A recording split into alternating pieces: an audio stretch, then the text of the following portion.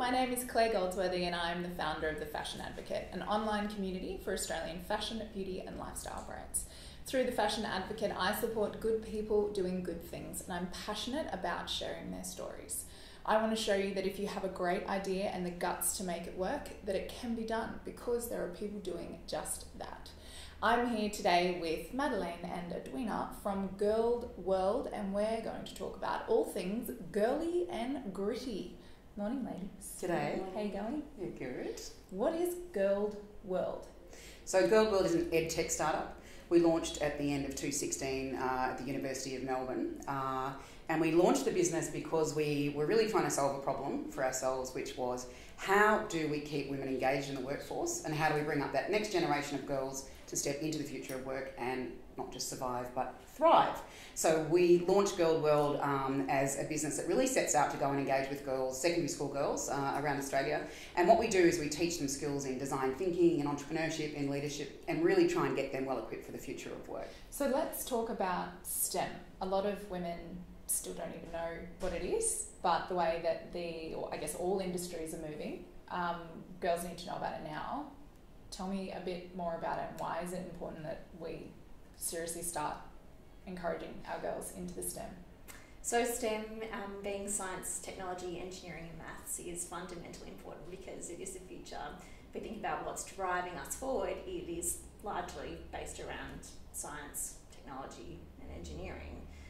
So it's important because it's where our future is heading, it's where future jobs are growing, and we know that 75% of jobs are going to require technical skill sets in the future. So we need to encourage girls and boys into pursuing careers and jobs, including STEM, because it's our future economy, it's our future world. We think about how many pieces of technology we use today and how much it's growing. It's exponential. So it's really important for the future of our Australian economy that both men and women continue to pursue and get into STEM fields. Yeah. Part of the work we do is, we used to operate under this premise that girls can't be what they can't see. One of the big things, as Edwina has said in the STEM field, is women are hugely underrepresented right now. It's a big bro club. And we really need to... I want to ask why though. Because traditionally, if we look at all the research, we can see that girls select out. They select out of the subjects in high school and they start to select out even if they go into coding courses or into engineering. They're very underrepresented at that early tertiary phase. So it's this... it's sort of this systemic layered bias. So we have sort of economic, social, political, all of those things layer up so that we see this attrition rate of girls out of those fields. So what we try and do is showcase role models. So we work with companies and showcase women inside Airbnb, Atlassian, Twitter, some of the big tech companies in the world, to show girls what they can be, to sort of, I suppose, give face to what does it look like to be an active, thriving woman in STEM. And I think one thing that's worth mentioning is STEM's very sexy right now. Okay, we keep hearing about STEM and it's getting shoved down the throats of the next gen as this sort of critical skill that they need, and that's certainly an area we think is fundamental to fueling their capacity for the future of work. What we also know is we have this concurrent rise of human skills. So we see that in an age of automation and globalisation of artificial intelligence, that this high-tech society is actually also creating this concurrent need for creativity and sort of compassion and collaboration and all these deeply human skills that can't be replicated. So we work across both spheres really, where we try and get those students to, yes, engage with STEM and understand its core application for the future of work, but also what are those other skills you're going to need to cultivate to survive? And they are those 21st century skill sets and self-leadership and self-direction and entrepreneurship and problem solving, which are not actually things that can be taught through pure academic discipline. You can't get them from, robots and technology. Exactly. Yeah. These are the things we must sort of look within to get. That's really good, having a balance, I guess. And I think back to when I was at school, these kinds of subjects and anything to do with STEM, it wasn't even talked about. I mean, I know that was only, 12, 15 years ago, but I think it's really great that people are talking about it and encouraging women and girls into areas that they previously, I guess, when, it was not a thing to do. So I think it's really beautiful that you are encouraging young women to do that. Yeah. I think if you put yourself, if I just jump in there, if you put yourself in the shoes of a 14, 15, 16, 17-year-old girl sitting inside a school who has to make decisions that are going to impact her future, and you ask her to pursue STEM just because it's important. Going back to what Mad says, it's important that we explain why. Why is STEM technical skills that's so important? And that's where role models and real world industry experience is really important. Give them good problems to solve. Because we know that work experience isn't really a thing anymore in school, so we're asking students to make decisions, kind of blind decisions, trusting that STEM is important but not actually understanding why it's so important. Yeah, no, it's so good. Let's also talk about the forthcoming book that you're working on. You Are Not Your Face. It's that little passion project that has suddenly turned into a juggernaut. What is it? You happy fire yak about this? Okay. It's super exciting.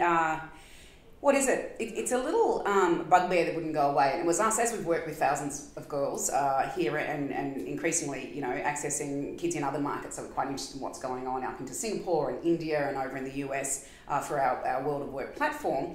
We recognised we needed to get closer to our user, if you like, really understand what's going on, what does it feel like to be a 15-year-old girl in the world today. And so this project was really born of that, where we thought, let's go out, and we did an open call for material for a storytelling project, really, and the title was You Are Not Your Face, and really trying to understand what is it that girls need beyond this hyper social media world that they exist within, this contouring and all this external gratification. What do they need to build within? What are those riches within that they need to go forward with? And so we put an open call out about 3 weeks ago. We've had hundreds of submissions. It absolutely slammed us. We'd wake up and it was out of control, the amount of material coming in literally from the middle of Pakistan to Europe to all over the world. And girls, literally, it was like raw stories from them about, this is how it feels to be me. I am really unsure about who I am, where I'm going, and how to make choices. My frame of reference is small, and how can I access the people and the knowledge and the wisdom I need to make sense of myself as a human? So it's a really powerful storytelling project, and that will ultimately be pulled into a book, and it'll be illustrated partly by us and also by girls across the world. And we hope we get that out into the world first quarter next year. But it's really a voices of a generation that we hope to capture. And I think for us the remarkable thing was just the sheer volume of content and the power of those stories coming through. And just the diversity of the stories too, and themes that we didn't realise were so important and for young girls. It's kind of forced us to really think hard about our business and how we're really equipping and empowering that next generation of girls to reach their potential and to make a real impact in the world they're living in. Yeah. It's been fascinating. It has, and I think one thing it's taught us and a bit of a wake up is, you can make assumptions. I think you can gallop along on your horse in your business, and we basically bridge students with industry, and then we look at what governments are doing and say, all right, well, what are some of the things happening there that we need to bring in? So we almost have a bit of an academic foundation to what we do, and I think this gave us a good chance to go back into that, that really important spot, which is what is it like to be a girl in the world today? That human-centred design. We talk a lot about the importance of putting a human at the centre of a problem, and that's exactly what this book is forcing us to do, is to really put that student, that girl, at the centre of everything we're doing, to really understand what's going through their mind, what's motivating them, what's scaring them, what's frustrating them, to make sure that we're solving and we're providing them with the best support possible through Girledworld. Yeah. I can't wait for that book to launch. That's so exciting. I mean, I wish I had something like that when I was growing up as a girl. I think one of the biggest things as a female is that you are constantly, I mean, even now with social media, you are constantly comparing yourself to other women, and you're not sure what other women are going through. So I think opening that conversation for young women is a really beautiful thing, and it sounds like it's going to be incredible. And it's also told by, the best thing about it is it's girls talking to other girls, as opposed to this kind of external group of people kind of telling them the way the world is. It's so authentic and raw because it's coming through the voice of their generation. It's beautiful. Yeah, there's a poem that someone submitted. We published it on our platform, and there was a line in it which I thought was absolutely exquisite. And this young girl, she's 14, wrote, "Tell your daughters to love their bodies." And it had a number of things, but it's, "Tell your daughters to love their bodies because the swing of their hips will not determine their destiny." Oh, wow. And it's, you know, these young people, they're smart, they're insightful, they're looking out at the world. And it's been a real privilege. I just got goosebumps then. So, That's beautiful. Yeah. I can't wait for that to come out. And you've also got an event coming up in February.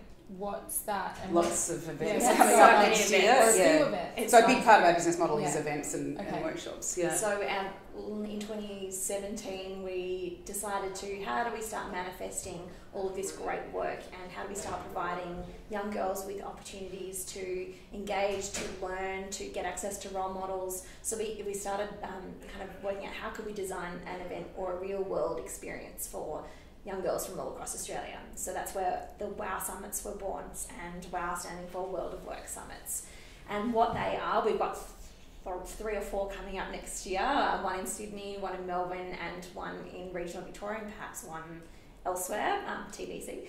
And they are 2-day events, interactive events that look at what are the future-facing kind of skill sets, those human skill sets that Mads was talking about earlier. What are those problem-solving 21st century skill sets of communication and collaboration?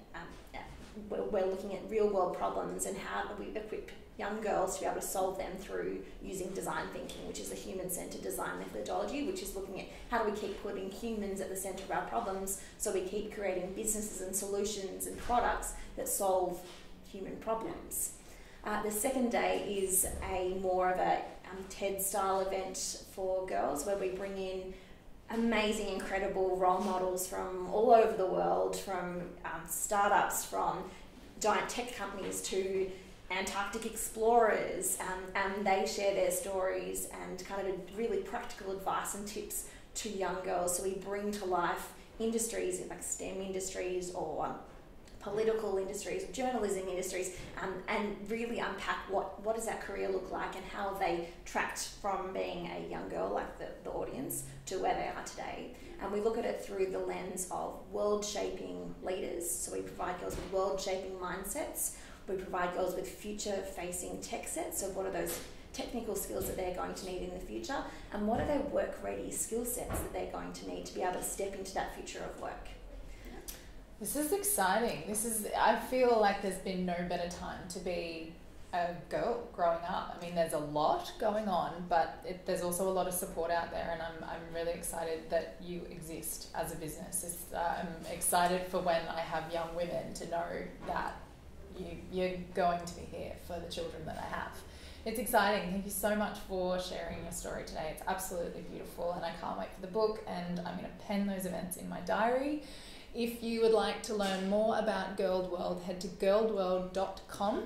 And as always, tune in next time for more stories of good people doing good things. Bye.